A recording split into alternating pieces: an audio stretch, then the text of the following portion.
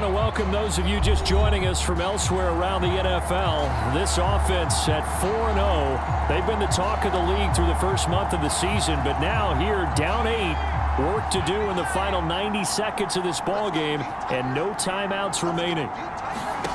Following the fumble recovery, Henderson. And it's incomplete. Took a shot, couldn't connect. We've seen that the deep ball's been a part of their game plan all afternoon, but they've had trouble hooking up on it, unable to successfully find the end zone over the top. As expected, they're going for it to keep the drive alive. And he's going to be out of bounds, but not before he takes it inside the 40. They keep the game alive, at least for the moment, as it's a first down. Well, there you go. Save your best scramble of the day for a big-time situation in the fourth quarter, picking up the first. You don't want to use it up early, right? You want to make sure you save it for that exact moment, that key time, and that's what he did, although you and I both know it wasn't planned that way. But what a nice job using his eyes, scanning the field, and realizing when it was time to exit the pocket and go. Off play action. Henderson escaping the pressure right. On the run, he'll let it go deep, right sideline. And that will be incomplete. Tried to dial up the long way out there, but it'll be third down. Back to throw. Henderson. And that is incomplete. Oh, he had a defender right there with him to force that to the ground. And fourth down now coming up. One score down. Here we go. They're going to go for it here on fourth down. They'll look to throw again, eluding the pressure right. He's going to go out of bounds, but he takes this one down just shy of the 20. How about them biting off 15 yards there on the fourth down attempt and keeping the drive alive? On first down, Henderson steps away to his left. He's got the first down inside the 10. And this turns into a nice gain with a slide at the end. The escapability in evidence there is that one good for 15 and a first. How many times have we seen this late in the fourth quarter? Because you know the pass rush is getting after him, and they get upfield, get that great push. And what do they create? Space, and he takes off. Sliding out of the pocket. And he's into the end zone. No flags. It's a touchdown. And now a two-point conversion. And we'll be tied here in the final minute. Do they have one big call left? Here we go.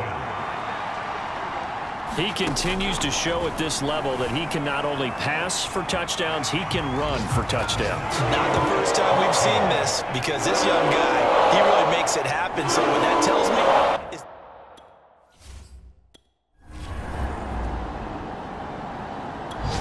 the Jacksonville offense set to begin their next drive. They control their own destiny here. They have the football in overtime. Obviously, a touchdown would win it.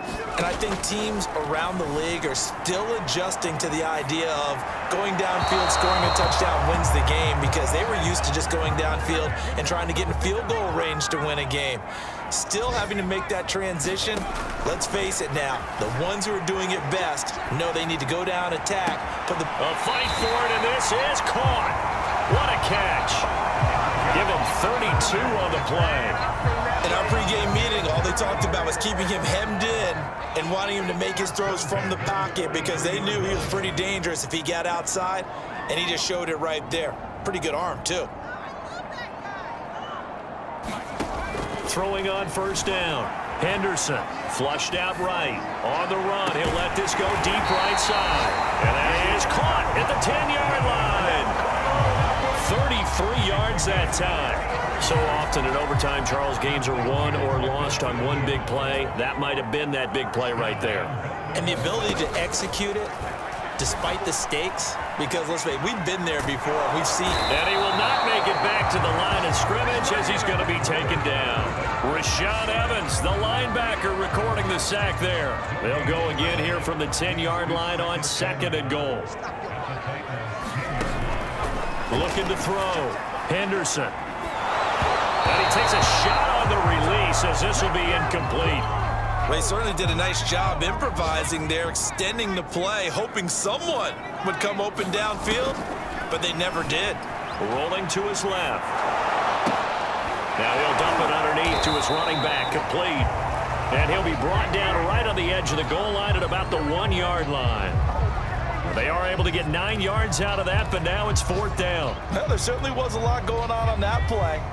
Every option in the end zone covered. No place to go with the ball. Had to swing it out to the back. A good job running. And he's into the end zone for a touchdown and the game winner in OT. We needed extra time to decide this one. The rushing score in OT finishes it off, but all throughout, really just a great game to witness. I agree, and the whole time we were watching and working on this game, I had it in the back of my head. We could get to overtime. Just the way this game went, the ebb and flow of it all. And then to get there and finish it what I would call an old school way, a running play, because in today's NFL, we throw the ball to ring the bell, don't we? Not there. They ran it in. And again, just a great game that we bore witness to. So for Jacksonville, their strong September has carried over to October as they move to 5-0. And they'll have another home date next week as the Miami Dolphins come to town. Meanwhile, for the Titans, the calendar changed October didn't help as they dropped to 0-5 on the year. And they will get a home date next week as they will take on the Buffalo Bills. That'll do it for us. For Charles Davis and all our hardworking crew, I'm Brandon Gaudin. You've been watching the NFL on EA Sports. For more, find us on Twitter @EA Madden NFL. The Jaguars are winners here.